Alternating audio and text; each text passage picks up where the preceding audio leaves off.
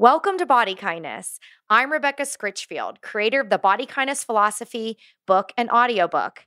I'm here to help you create a better life by reinventing health from the body oppressive, shaming, and you'll never be enough type of mindset to positive and joyful ways that you can spiral up your energy, mood, and your well-being at any size, shape, or weight, and as you are right now. Get started for free at bodykindnessbook.com/start.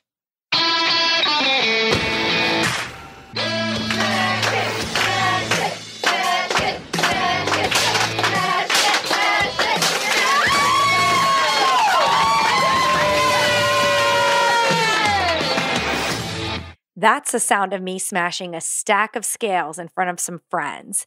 And I have to say that breaking up with the scale and all the other ways I was judging, monitoring, and measuring my worth was absolutely pivotal in my life.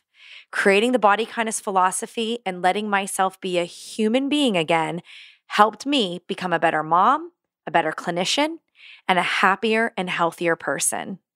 I believe we all have a right to decide how we want to care for ourselves, and I think we all need support in figuring out what that looks like. You don't have to do this alone. There's a whole community of like-minded people who are fed up with diets, who are embracing intuitive eating, and who are completely redefining their lives from body shame to body kindness. You are not broken. Our culture is. Find your inner caregiver and create a better life with Body Kindness.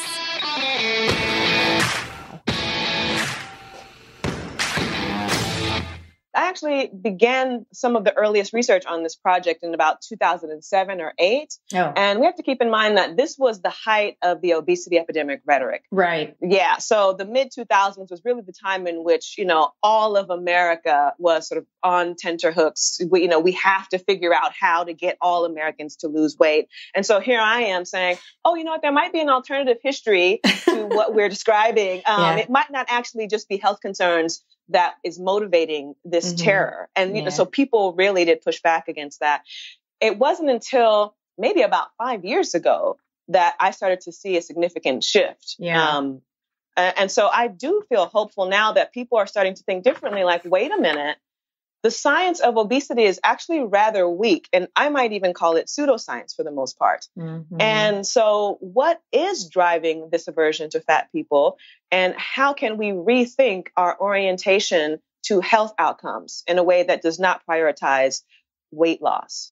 That was Sabrina Strings. She's an assistant professor of sociology at the University of California, Irvine, and the author of a new important book called Fearing the Black Body. So in this 2-part interview, you'll hear us discuss the racist roots of fat phobia, how religion has played a role in controlling women's bodies, why medicine historically and even today is participating in discrimination through the body mass index and making judgments about a person's health based on their size. Fearing the Black Body is available in print and ebook everywhere.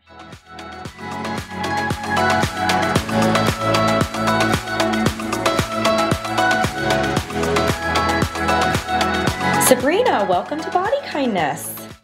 Thank you for having me on. I'm so excited for you to be here. I was actually watching some YouTube videos I found of you last night and introducing you to my daughters, of who Mommy was going to be talking to today. So thank you. I really appreciate it. Well, yeah, that's awesome. Actually, I forgot that those videos were out there.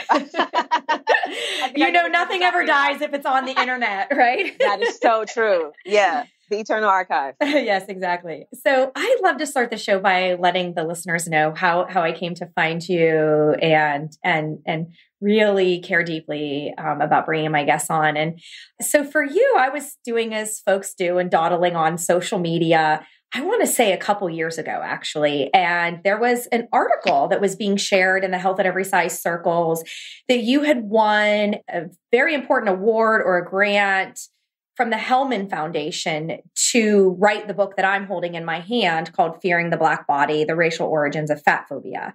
And I bookmarked it and I was like, when that book is done, I want to talk to her. And I just kind of made sure to follow you for a while. And so I was a fan before I even got the review copy in the mail. And yeah, I would just love if you don't mind sharing a little bit more about yourself and the kind of work you do to get started. Well, sure. I'm originally from Pasadena, California. And actually, that ends up being relevant to the story of how I came to write this book, because my family is from Kentucky, Tennessee, and Georgia. And my grandparents came to California as part of the second wave of the Great Migration in the 1960s. And my grandmother grew up in a Jim Crow segregated, all Black community, a rural community in Georgia. She moved from there to Pasadena, California. And for the first time, she's living in an integrated community. And one of the things that struck her pretty much immediately was the fact that almost all of the white women that she was meeting were on diets. And she was like, what is this? So as you might imagine, growing up the 1940s to the 1960s in rural Georgia, not a lot of people were worried about losing weight. So it was a major triumph just for people to be able to eat regularly.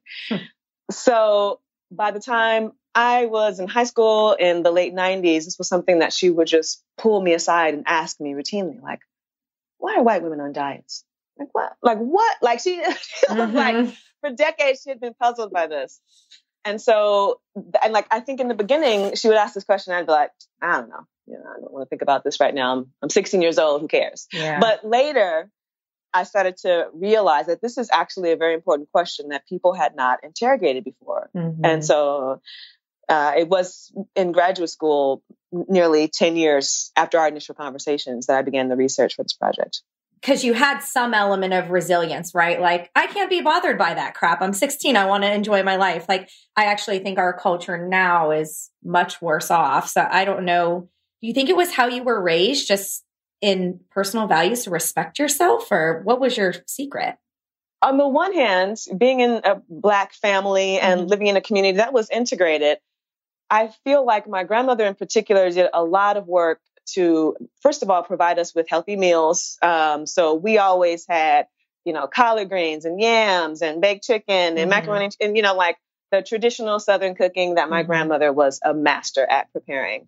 And she definitely wanted us to have a pride in our heritage and also our appearance. My grandmother worked at Macy's department store, and it was very, very fancy to be able to go in there. And so you need to make sure that you presented yourself accordingly, right?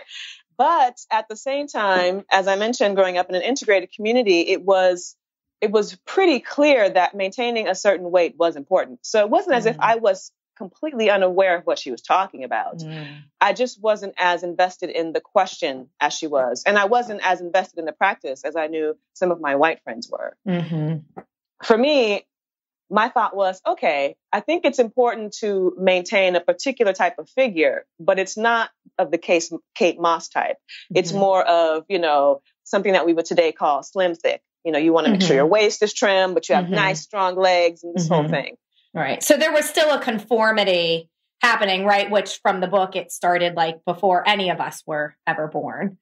There was still some rule that you were following, but you kind of fit. So you didn't feel the pull, like the allure of dieting wasn't going to be as rewarding to you.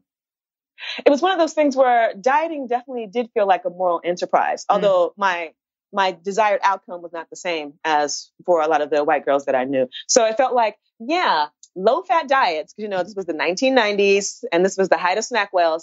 It was like, okay, well, you want to have your low-fat diet with, a couple of low-sugar items, but nevertheless, you get to indulge. So, I was definitely aware of and a participant in the 1990s diet culture, but I think I had a different orientation to that than some people. Well, thank you for sharing that. That's really interesting. I really want to also share a little bit about where I'm at. So I'm an educated white woman, cisgender, hetero. I have a lot of privilege. I have thin privilege. And I'm really interested in having a conversation with you. I've really benefited from learning from Ijeoma Oluo, who's been on the show before. Sonia Renee Taylor's been on the show before. Desiree Attaway, I use her cards for self-reflection and journaling. I'd like to say all the time, but sometimes I'm just like, yeah, I'm all right. And whenever I'm not all right, I pull a card and I journal and I get better. So I'm still very much in a phase of listening and learning. And at the same time, like I want to help myself and my family. You know, I've got 2 young girls and also the podcast listeners. There's helping professionals who listen. There are just anyone trying to walk away from diets at any size. And I really want to help people like create a better life and outside of the personal, help contribute to make the world a better place. And I would just love to know, before we dive into the details of what you found in your very important, very academic, very well-referenced book, like just, is there a hope that comes to mind, right? Like when you held your first copy, or was there a moment for like a hope that you have now that this book is out there in the world? You know, I really appreciate that question because when I began my research into this topic, I faced a lot of resistance. So there were my peers in graduate school, and there were also faculty members that I met at a variety of institutions who thought, A, hasn't this already been done? B, is this academic? And C, is this something we can know or should care about? So it was a really strange mix of reservations, right? These 3 things they simply don't go together. Can I ask, was there a race issue in those questions, or was it just, I don't know, ignorance is the word that's coming to my mind? It was mostly men, actually. So I do want to point that out. It was mostly men. Yeah, but not exclusively. Okay. And mostly white people, but again, not exclusively. Okay. All right. So I actually began some of the earliest research on this project in about 2007 or 8. And we have to keep in mind that this was the height of the obesity epidemic rhetoric. Right. Yeah. So the mid 2000s was really the time in which, you know, all of America was sort of on tenterhooks. We have to figure out how to get all Americans to lose weight. And so here I am saying, oh, you know what, there might be an alternative history to what we're describing. It might not actually just be health concerns that is motivating this terror. And so people really did push back against that. It wasn't until maybe about 5 years ago that I started to see a significant shift. And so I do feel hopeful now that people are starting to think differently, like, wait a minute, the science of obesity is actually rather weak. And I might even call it pseudoscience for the most part. And so what is driving this aversion to fat people? And how can we rethink our orientation to health outcomes in a way that does not prioritize weight loss? Right. Yes. So I just want to acknowledge, yes, 2007, this thesis and book proposal would have been radical.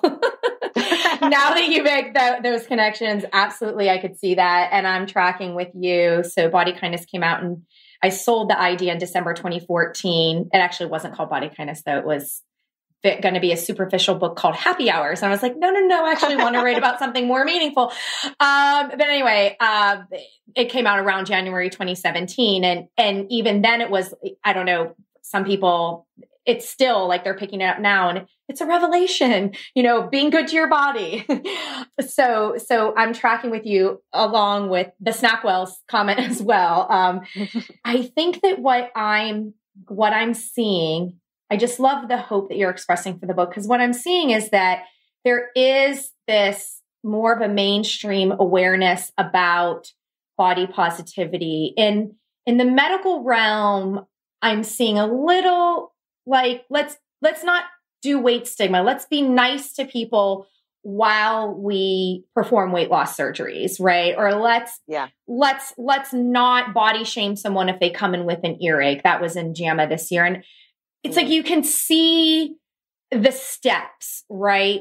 But it's not really fat liberation. It's not really addressing the systems and the structures. But it's certainly different. I mean, when I was reading some of the history in your book, like I used to kind of idealize, at another time in another place, it was probably better. And you actually point out in a lot of ways how it was, they weren't even trying to hide there. Like there's a lot of diet in disguise going on now, but it was just like, you suck and you're eating too much. And so stop eating in like a lot of the, like in Cosmopolitan when that first came out as example.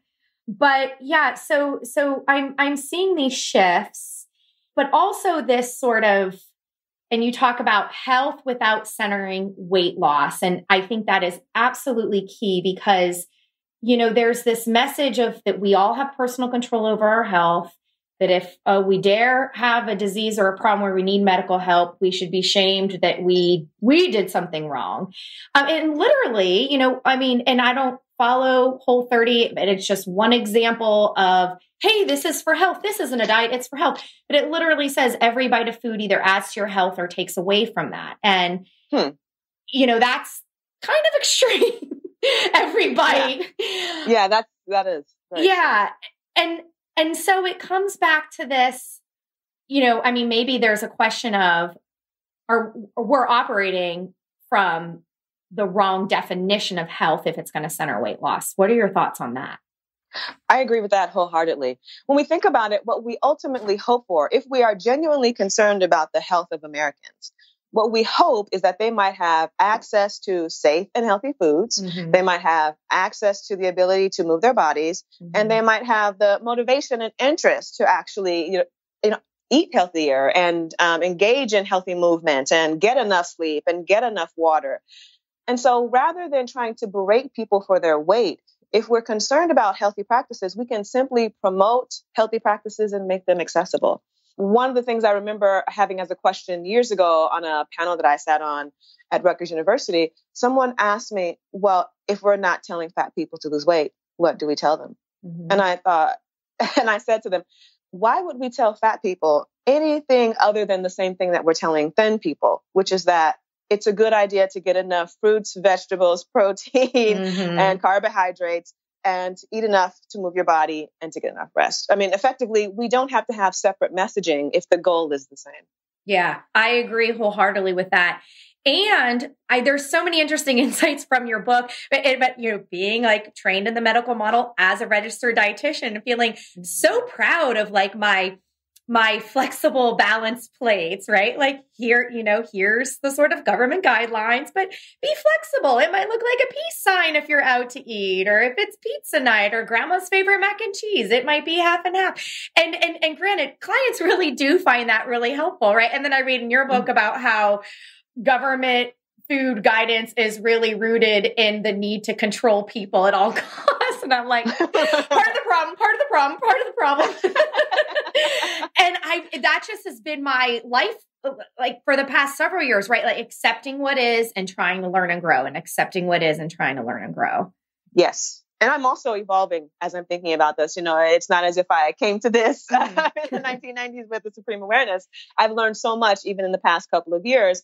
And I think when I first started this work, there were a number of people who were writing in a way that felt liberatory, but they were still talking about portion control. Mm-hmm. And then over time, I started to think, actually, this question of trying to tell people to eat healthy food, but not too much, which is the tagline of one of the more famous authors in this field. Mm-hmm. Mostly plants, only things grandma would be able to say. Exactly. So you know exactly where I'm going with that. Yep. And so I remember reading that and thinking, oh yeah, okay. Yeah. Well, this is the kind of thing that I believe in. And then later I thought, as long as we're telling people how much we eat, how much they should eat, rather, as if we know how much another person should eat, then we're still in the same biopolitical model of population control that is not rooted in health concerns. Yeah. Yeah.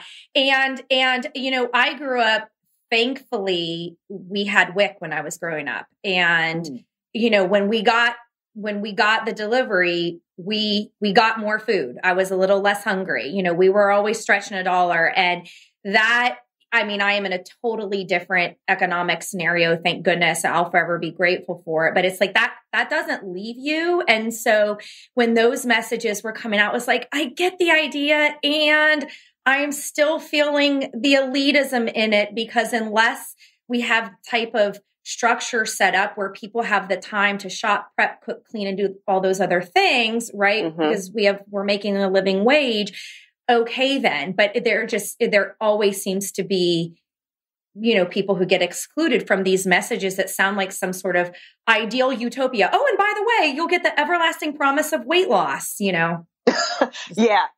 And I think, so some of the work that I did prior to publishing this book was around food security, which is the idea that everyone should have access to nutritionally adequate and safe foods. And in the United States, something like 15% of households, so not people, but households, right, are food insecure, which means they do not have access to these kinds of foods. And so when we think about the types of interventions that we can make as people interested in public health, this is where we can begin. Right. And it's only one step. I mean, as you talked about, even if we could make safe food accessible, then we still have the problem of individuals who live in marginal housing and don't have access to kitchens. And so what precisely do we expect them to prepare for themselves? The relationship between poor health outcomes and poverty is staggering. And that's why scholars have long called it a fundamental cause of illness. And so what we need to work toward is thinking about how can we best support the entire population to have better access to nutritionally adequate and safe foods. And it's a difficult problem to address, but weight loss should not be central to that. Right. And that's where I feel myself evolving to more lately is the sense of when I'm at a conference, thinking about the resources that it took to get me there, acknowledging who isn't in the room. When I have the opportunity to speak, being able to acknowledge my privileges or write things that come from a place of noticing and acknowledging privileges. Because I remember when I first started doing a nutrition private practice, I was like, oh, insurance doesn't really work for dietitians, so I'll be out of pocket. And I remember this sort of like, oh my gosh, people are going to need my care, aren't going to get it. And then, in the beginning, it was like, when something with a socioeconomic issue would pop up, I was like, oh, well, that's not really my clientele. That's not really my focus. And I think that that's a message a lot of privileged people in medicine and health and wellness will jump to.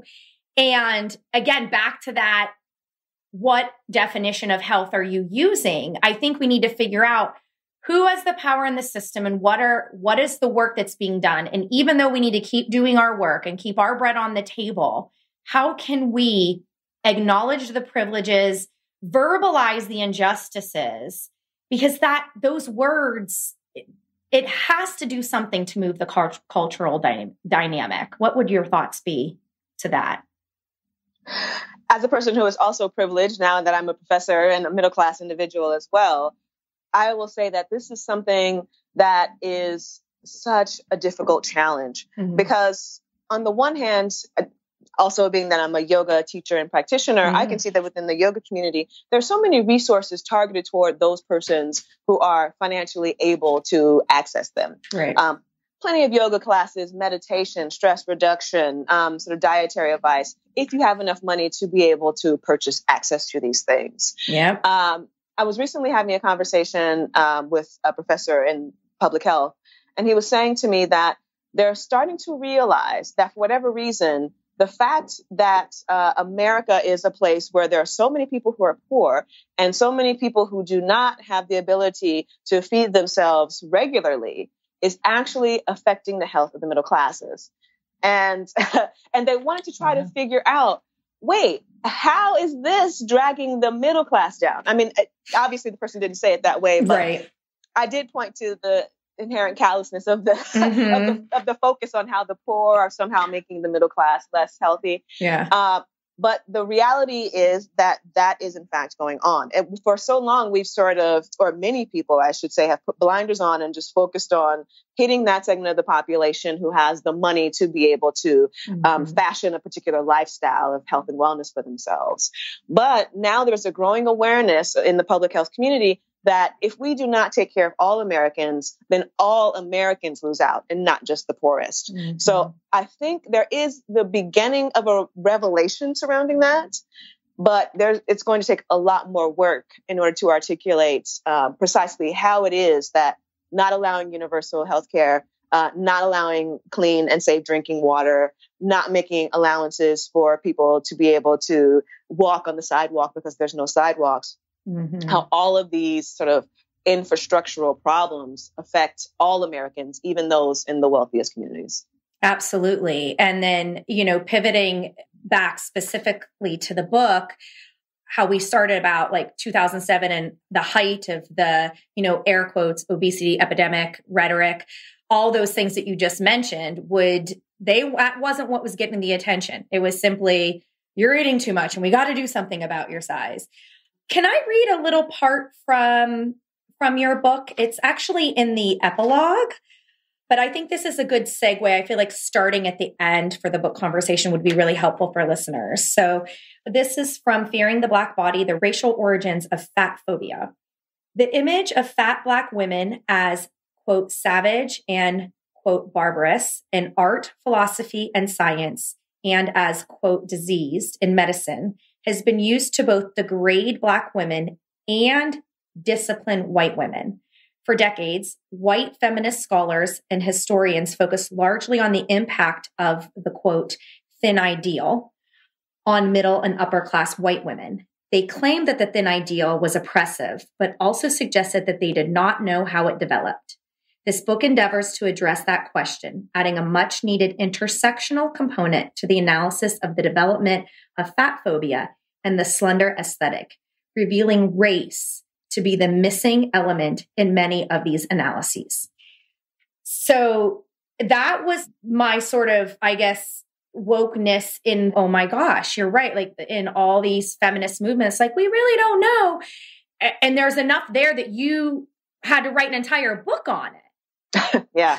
So kind of starting from kind of what people are most familiar with, right? Going to see a doctor, or maybe being, going for an earache and recommended that there's weight loss.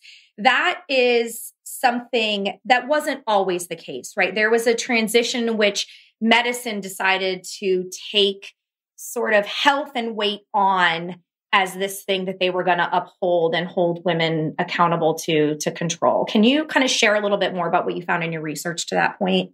Yes, definitely. And thank you for reading that quote, because I think it nicely contextualizes the points that I'm trying to make in the book, obviously, and then also in this conversation. Mm-hmm. When we look at the work of someone like Barbara Ehrenreich, who had written about medical sexism, what they have revealed is that historically, when the institution of medicine was formalized and professionalized in the United States, one of the key groups that doctors, who were largely men, were interested in trying to reform and turn into idealized healthy citizens were women. Mm-hmm. So women's bodies have long been a focus of control and a locus of medical intervention.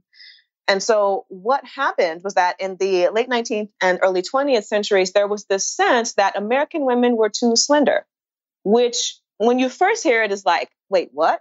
Mm-hmm. But then I'm sure we've also heard of the stereotype of sort of Americans being of the sort of the Yankee Abraham Lincoln figure, in fact. So while maybe not everyone has heard of that, but nevertheless, that was a particular stereotype that did exist in the United States for a number of years. And so what was taking place was that during that particular period, and the idea was like Americans are for some reason just naturally slender.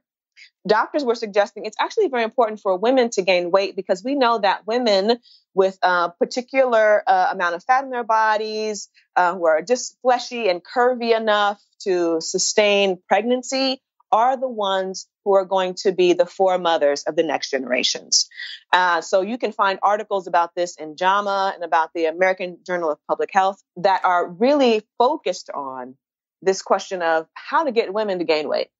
And it wasn't until around the 1920s or 30s that there started to be a shift. And the idea was that actually we need to get women to be focused on losing weight. Mm-hmm. And 1919, I think the scale was made, like the penny scale went from like this, oh, this is entertaining while we're waiting for the movie to start, to, oh, wait, we could sell, we're making a lot of money on these. We can get it into the size that could fit in a bathroom. And now we got to create a need for it. So let's put the woman in her rollers, holding her coffee cup, standing on the scale and saying, hey, weigh yourself every day for health. Yeah.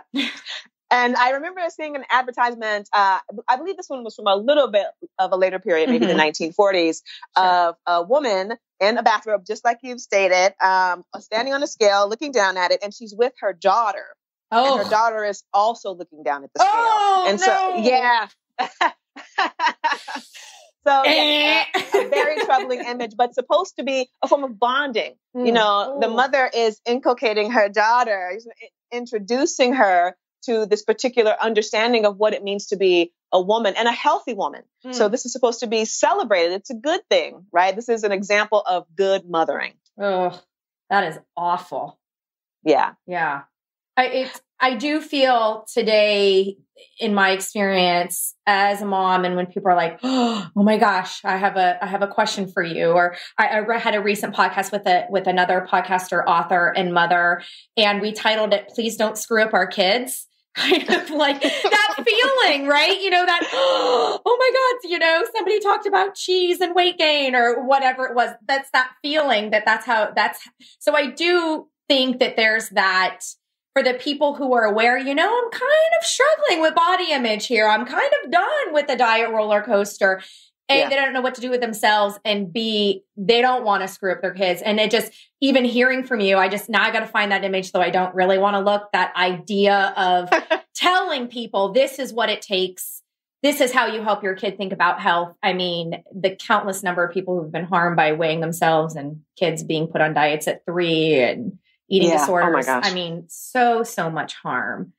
Yeah. Can I share one of the most chilling things to me? Like the hairs on my arms just stood up. It's in chapter 8, Fat Revisited. And maybe this is because this is like my time, but it was but I was really like, this ain't right. You know, that was like it came out of my mouth. I think it was 1985 was the year that Black women were first included in health reports. And you say that until then, like racial or ethnic, like it was seldomly included in any type of medical analyses. And I was like, what? How do you not even include the people that you're aiming to help? Like that just sounded like racism and an injustice. And yet it's very much true. What can you share with us about that? Yeah. So in the early 20th century through the mid 20th century, there was this idea that we needed to reform women, but the women that they wanted to reform were white women, because the idea was that we are trying to create the best possible mothers for our nation. And if that's the goal, they're not focused so much on women of color, right? So women of color are the people that they're trying to prevent from reproducing. And there's fantastic work on this by a number of authors, but I'll just mention Dorothy Roberts in Killing the Black Body. Okay. So all of the ways throughout the 20th century that they have tried to sterilize Black women to prevent them from reproducing. So it wasn't until the 1980s in which a Democratic Congress was actually starting to notice that there were tremendous health disparities according to race and ethnicity. And so they thought, we need to figure out why it is that minorities, as they would have been called at the time, are experiencing many more negative health outcomes in this country than white Americans. Right. And so it wasn't until after the civil rights movement and the feminist movement that people became much more invested and interested in trying to figure out why it is that people of color have worse health outcomes. So this is part of the reason why for a number of years in the medical establishment, very little was known about what was happening in low income and marginalized communities. And can you share, whether it was in the book or not, what just any sort of like, what did we come to find out about disparities? You know, I know it was only in the last couple of years where I've been able to learn and read that, you know, experienced oppression, experienced racism impacts a person on the cellular level. Yes. And there are just so many factors that contribute to health outcomes, which makes the focus on weight all the more egregious. Because one of the things, as I point out in the book, one of the consequences of them now deciding that they're going to shift their focus from largely white populations of color, and try to figure out, well, what is causing poorer health outcomes, was that they thought, or they found rather, oh, well, their BMIs are elevated, so it must be weight. We'll tell them to lose weight, right? But in reality, there are so many factors, in addition to the food security issues that I mentioned previously, although I did not mention that communities of color, low-income communities, female-headed households are far more likely to experience food insecurity than more middle-class, wealthier, or whiter communities. And so when we look at all of the factors that are contributing to health disparities, stress is a major component. Poverty, lack of access to safe drinking water and healthy food. It's such a compounding number of things. And I think that a number of public health scholars did a fantastic job being able to articulate the ways in which maybe one or two of these things might contribute to worse health outcomes. But the difficulty is that it's such a conglomeration of factors that are like embedded that it's very difficult to be able to say, if we change one thing, then we will change the entire system, unless the one thing that we are changing is fundamentally trying to eradicate poverty.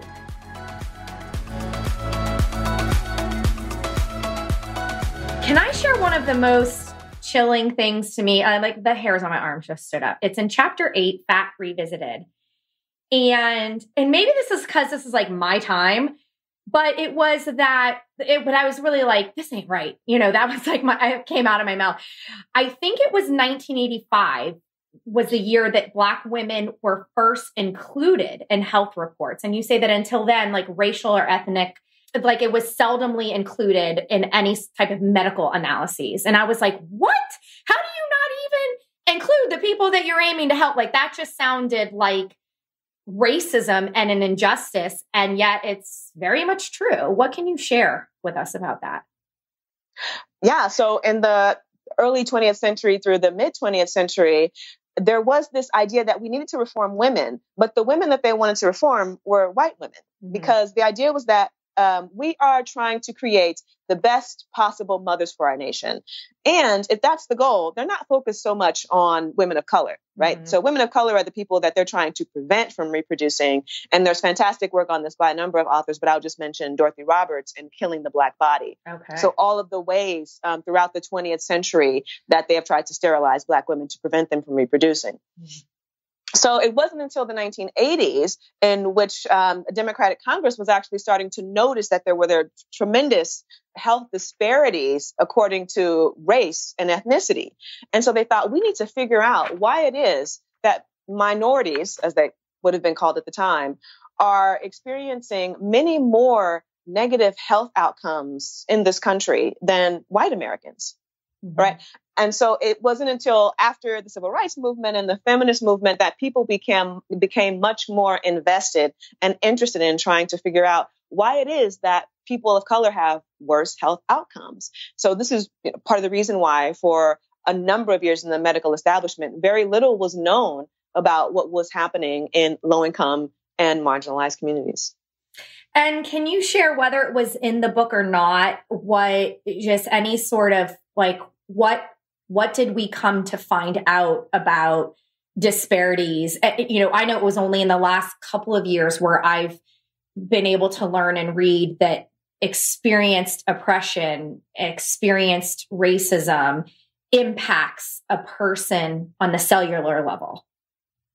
Yes. And there are just so many factors that contribute to health outcomes, which makes the focus on weight all the more egregious. Because one of the things, as I point out in the book, one of the consequences of them now deciding that they're going to shift their focus from largely white populations of color, try to figure out, well, what is causing poor health outcomes, was that they thought, or they found rather, oh, well, their BMIs are elevated, so it must be weight. We'll tell them to lose weight, right? But in reality, there are so many factors, in addition to the food security issues that I mentioned previously, although I did not mention that communities of color, low-income communities, female-headed households are far more likely to experience food insecurity than more middle-class, wealthier, or whiter communities. And so when we look at all of the factors that are contributing to health disparities, stress is a major component. Poverty, lack of access to safe drinking water and healthy food.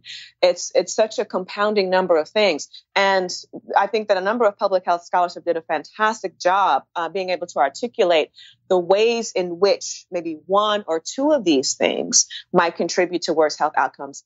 But the difficulty is that it's such a conglomeration of factors that are like embedded that it's very difficult to be able to say, if we change one thing, then we will change the entire system, unless the one thing that we are changing is fundamentally trying to eradicate poverty. Right. Yeah, I can fully support that. And even, again, you know, going back to everything's going to get solved if we could just get your weight under control, as if weight is inherently controllable and even unhealthy. Which brings me to the concept of like, quote, normal weight. And we mentioned the BMI, right? The BS measurement of inaccuracy, I like to call it.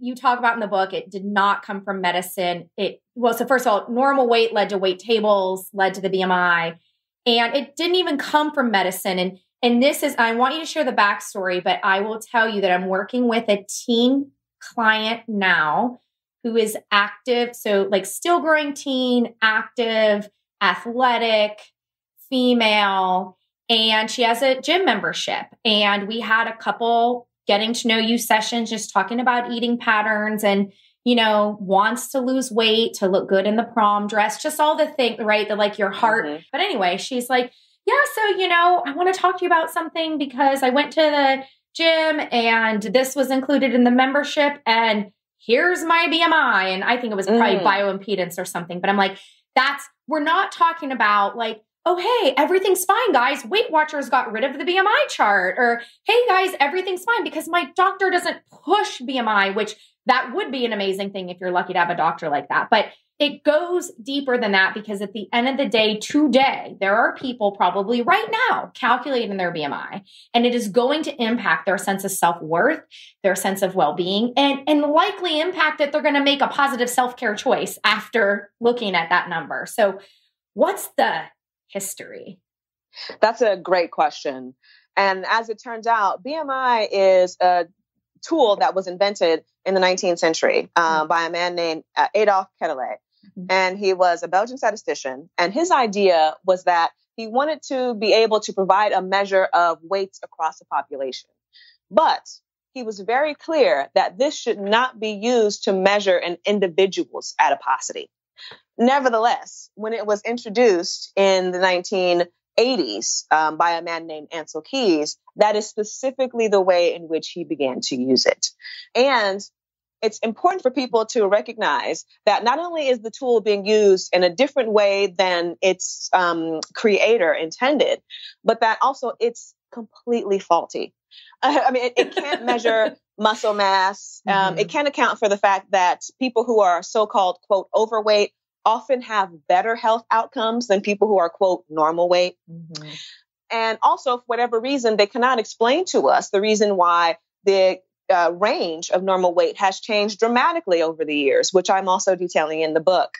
So at one point, it was like normal weight was up to a BMI of 30, and then it was 27, and then it was 25. And it's like, why does it keep changing? And it's quite clear that it had very little to do with any scientific findings surrounding BMI, because BMI is a problematic measure.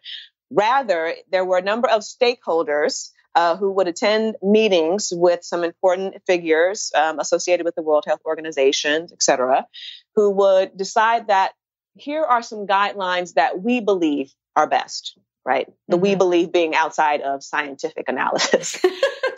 And so, the BMI is such a problematic measure. And I also want to share a story from my own experience because I, too, am a person who has thin privilege. Although, of course, as a Black person, thin privilege is undermined by racism. It doesn't mean that it's completely eradicated. And so I went to the doctor, I think it was last year, at the end of last year, because I, for some reason, was having some disruptions with my menstrual cycle. And I wanted to find out what was going on. And so they gave me a variety of tests, a battery of tests, and nothing came up. There's like, well, we don't think that it's associated with, all of these things that we assumed previously. So we don't quite know yet. And, women's menstrual cycles fluctuate. So that was the conversation I had with my gynecologist. When I went to my primary care physician for a follow-up, he... I was going to ask. Yeah, right. He told me to, quote, keep my weight down.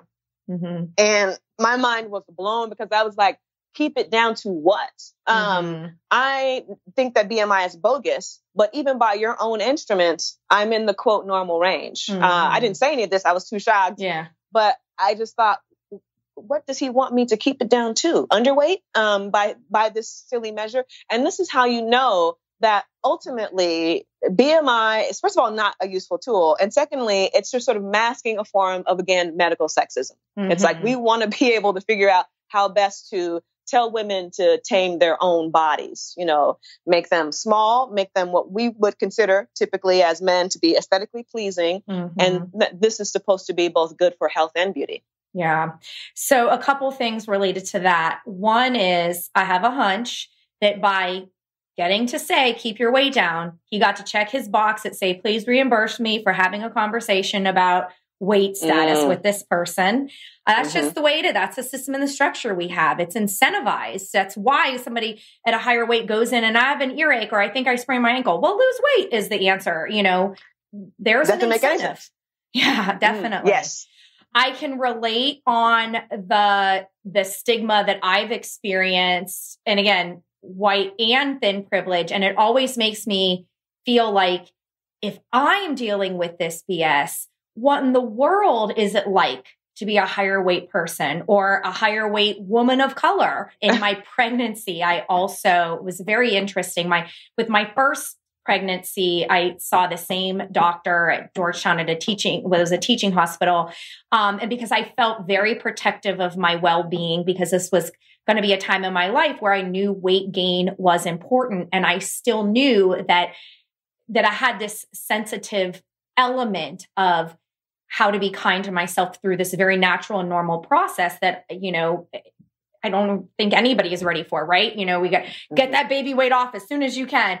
And the second pregnancy, I just kind of went to whoever because I felt cared for. Like I felt like, okay, I made it through that experience and I'm fine. So this, I'll just kind of take next available. So I had a bunch of different doctors. And I remember one time both were male doctors. But one time it was like, I was told that I was gaining too much weight between two appointments. And I just gently asked, you mind kind of recalculating from when I first came in? And he's like, oh yeah, your rate is fine. They just weren't looking at the information, and then in my third trimester, I was going to New York. And again, you shouldn't even have to do these things when you're pregnant, but this is just my story. I was going to New York to walk a half marathon with a friend. Now, I've done 15 marathons. So this was not challenging. This was a fun thing with a friend. But I was so excited, baby on board t-shirt, and so I'm like, I have a white male doctor and I'm like, okay, I know sports nutrition. I'm going to be fine. I'm going to hydrate. I've got gummy bears. I've got this fueling plan. And he's looking at his computer and he just goes, well, if you were going to be my patient ongoing, I would tell you not to gain any more weight this trimester because you've gained too much already. Doesn't make any sense. No. And just not even looking at you and all the things. And I hear it from client stories too. And so it's like not, just you and I are having a conversation about our personal experiences and also with the greatest amount of empathy for people who have it way worse on a daily basis. So you are not the problem here. The system is what's messed up. There's a strange way in which a medical establishment often focused on tertiary care. So meaning that rather than trying to give people the tools to lead healthy lives, they mostly see people when they're already sick. And so for whatever reason, even though people are coming in often with existing illnesses, it's not people-centered. It's not about what is going on with this individual. How can I collect enough information to be able to assess them and then give them valuable feedback about how to become well again? It's how can I best mitigate sickness based on, a number of different things that we imagine might be most likely the cause, right?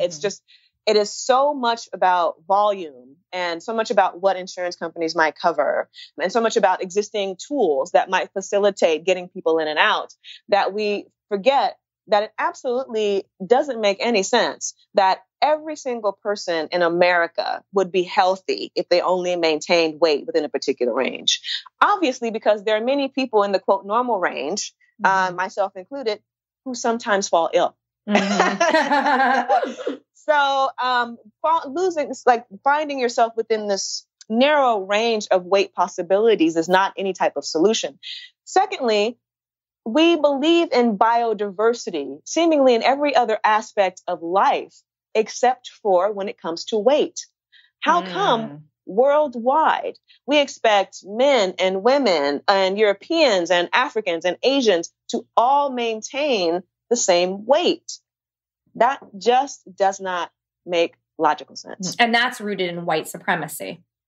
Yes. They need to read the whole book to learn all about that. But that's ultimately the gist is, right?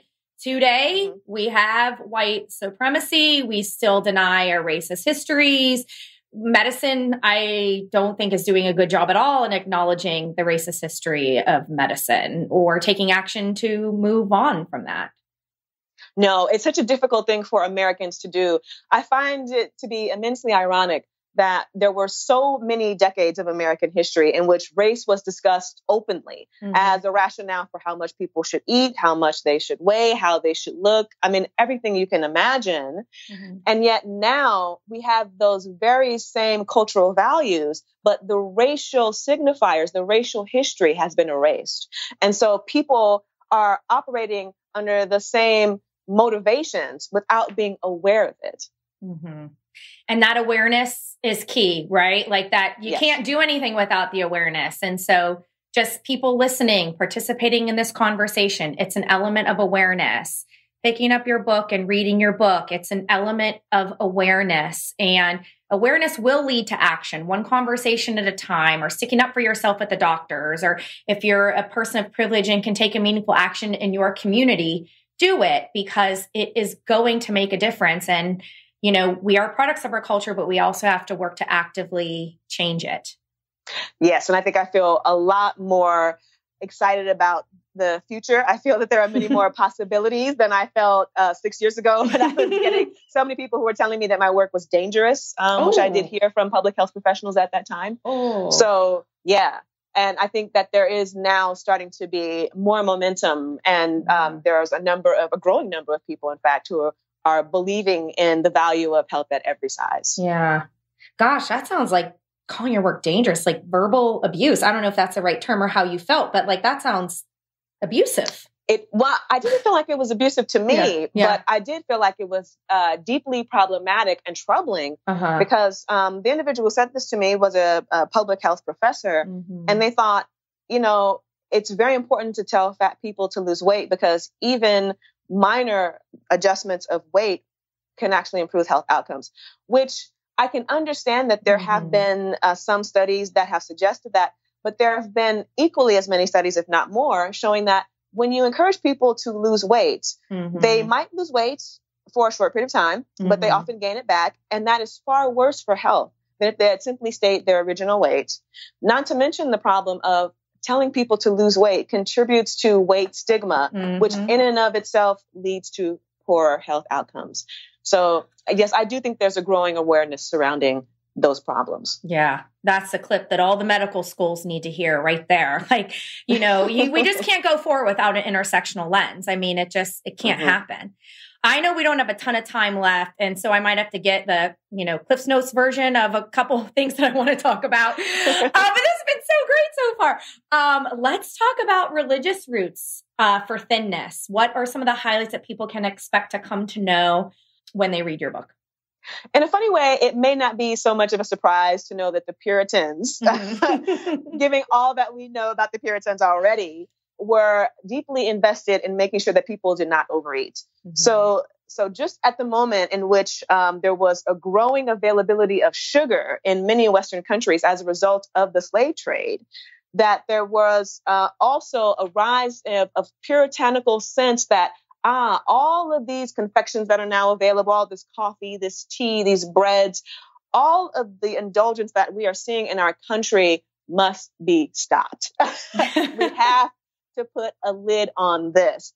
And so there were a number of first Puritan in the 16th and then 17th centuries, but then later sort of more largely Protestant reformers who stepped forward and said, I'm going to teach people how to lose weight. They were like Protestant proselytizing dietitians, right? And they were telling people, you too can lose weight so you can get right with God in time for salvation. Yeah, it's what God wants. It's what God wants. Yeah. Talk about shame. Yes, skinniness is next to godliness. Was so going to be considered one of the taglines. Right. But I mean, and again, and there at the time there are going to be people who that born this way, Lady Gaga, right? Genetic, or socioeconomic differences. And again, it was at the time we were not aware to that, but it goes to help us acknowledge how far back that goes. And I even still see, I mean, people of faith today, right? Like the Daniel Planner, that was a huge, I got my, many congregations to lose X million pounds. And, it's like everything old is new again. And it's, I find like in the kind of common language, what's so hard for people is like, well, what's wrong with wanting to lose weight? And usually when I'm with a client, I'm trying to help them understand that, there's a lot of reasons why the want is likely going to be around for a while. But let's kind of talk about what your life is like and what your thoughts are like and what your habits are like, that's kind of a basis for the work. But I think that there's a lot of people that also feel that they're not doing harm by helping people lose weight because they assume it's going to be a side effect of everybody's habit changes. I wonder what your thoughts are for that. It's so difficult to move past the entrenched fat phobia. So, I mean, I believe that in the United States, it's ubiquitous. And all of us, I think that who are working within this particular field and moving towards health at every size are attempting to combat that. But it is so difficult because it is so deeply entrenched culturally. Mm-hmm. I think that we do have to struggle with this idea that there is a perfect weight for us that's out there, right? Mm-hmm. For me, when I was younger in particular, I had the mistaken notion that it was slim thick. If I could just look like that, and I would get, all the interest from men that I might have wanted at that time as a young person, although that would not be my motivation today as a queer person. So I can definitely see how it seems like being a certain weight carries with it all of these rewards, because in reality, it can in American society. But wouldn't it be better for all of us if whatever weight we were, we could accept that and be happy with it and celebrate our bodies for all that they do for us on a daily basis, letting us move around, processing all of the different foods that we eat, allowing us to breathe and sort of like have a tactile experience of the world. Our bodies are a revelation. Mm-hmm. And if we can simply learn how to honor them, then we wouldn't have to be concerned about trying to gain favor by losing 5 pounds. Yeah. Yeah. And you mentioned being a yoga teacher. And I have to say yoga is something that helped me heal my body image. It was like at 2 different stages. When I got into running, it was like, I don't have to hate my legs. I can appreciate them because they're doing a job for me. And then with yoga, and I happened to get in a studio that had no mirrors in DC. And I think the exposure to the teachers and hearing words like, hold yourself with kindness and compassion. And I'm like writing down those words. What's that? Like, how do I do that? But I got to have a gratitude for it. And at the same time, I see a lot of problematic yoga. But I think what we're getting out of this conversation is you must have ways that you choose to practice yoga or self-care boundaries for yourself so you can practice yoga in a way that enhances your well-being. I think I hadn't considered this thoroughly until you just mentioned that. Mm-hmm. But yoga was one of the ways that I was able to move past some of my more problematic behaviors, because I was a runner my entire life from the age of like 7. People used to compliment me for being fast. And so I'd like to try to show off by running as fast as I could. And then that turned into a form of escapism and also a form of keeping the type of figure that I wanted to maintain for a number of years. So it's like running just gave me such a great sense of well-being on many different registers. And it wasn't until I had to have foot surgery due to the excessive amount of running that I was doing, because I was running the equivalent of a marathon a week. Oh, wow. Yeah. Lots of miles. Yeah. Lots of miles, so it might end up being like 2 10-mile runs and then a 6 mile. I mean, it was, or sometimes 3 10-mile runs. It was far too much for my body. And so after the surgery, the doctor told me that if I wanted to keep running, I was going to have additional surgeries, not just on my foot, but on my knees and then on my hips, And I knew a man who was a runner who had hip surgery in his 20s. And I thought, I have to find a new way. So I took up yoga. And I remember very clearly thinking at the time, like, well, probably because I'm not going to be burning so many calories, I'll probably gain weight But that's fine because this is a different way of relating to my body that's going to be healthier. And as it turns out, once I got into the space, I found that there were so many people who, at least ironically to me, were using yoga to lose weight. Because I had come to it thinking the exact opposite. I was like, oh, well, it's just a practice of stretching and, meditation. And no, yoga has really become, in many commodified spaces, a massive industry, and it's being sold specifically as a weight loss mechanism. And this is not just in the studios. This is also in the public marketing of mainstream publications of Yoga Journal, for instance. I read, did you write the paper? I was looking at your research gate too, and it's basically getting thinner and whiter and younger, right? Yeah. The images. Well, that's a freaking mistake. That's dumb. Right. It's not helpful. It's going in the exact opposite direction of what yoga is supposed to be about, which is allowing people to come to terms with who they are, accepting themselves, loving themselves, so that they might have more loving kindness for others, right?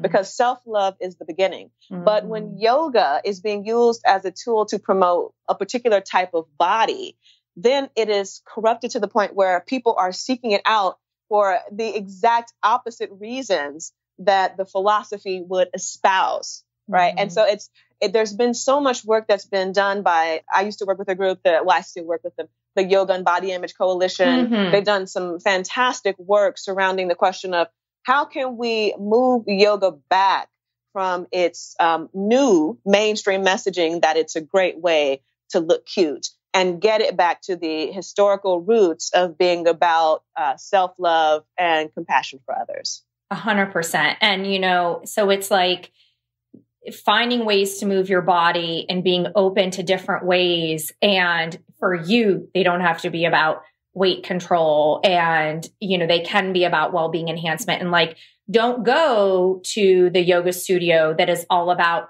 shredding, sweating, killing you. You got to find a sense of community and something that works for you, whether it's in yoga or a way of eating that you feel works for you. And it's definitely a lot of hard work, right? Because what we're talking about is unlearning a lot of stuff that was, it was ingrained in our ancestors, right? And so the repair is going to take, when people are listening or feeling a sense of hopelessness, it's I find the acceptance that the repair is going to take a long time and no one really knows how it's going to repair is almost comforting, because it allows me to say, okay, well, what can I do in this moment then? What can I do right now? Yeah. It's the difficult thing whenever you're interested in any type of social justice of being attached to doing the work without being attached to the outcome. That's such a difficult but important lesson to learn, because even as I am attached to working toward the end of racism, I cannot be attached to the immediate outcome of racism ending, because it's been going on for centuries, and probably it will be continuing throughout the course of my lifetime. But it doesn't mean that it's not a worthwhile activity for me to work on while I'm here. I've really enjoyed our conversation today, and I know listeners are going to love it. And I just want to make sure that everyone picks up a copy of Fearing the Black Body, The Racial Origins of Fat Phobia. Sabrina, if folks want to find you or follow you, do you have sort of a home base where you like to direct people to, or are you on social media? Yes, you can find me on academia.edu. You can find me on Facebook and Twitter and Instagram at Race and Yoga. And I recently decided to try Twitter out, although it's a little bit frightening. But I do have a Twitter handle. It's SA Strings. And you might see the one tweet that I've put up so far. Well, I'll follow you. I'll be your first follower, and I'll include all the links. So much for that. And all the social links and everything will also be in the show notes for today. Thank you so much again. Thank you for having me. And that's our show. The podcast is made possible with support from listeners. Please donate to help offset production costs at gofundme.com/bodykindness. And please rate and review the show when you have a moment. It really matters. Let's keep the conversations going on Facebook. Search Body Kindness and request to join the group for Body Kindness readers and listeners. Have a question for us to answer on a future episode? Visit bodykindnessbook.com/question. Body Kindness books and audiobooks are available wherever books are sold. To request a signed print copy, visit bodykindnessbook.com/order. For other questions about this podcast, please email info@bodykindnessbook.com.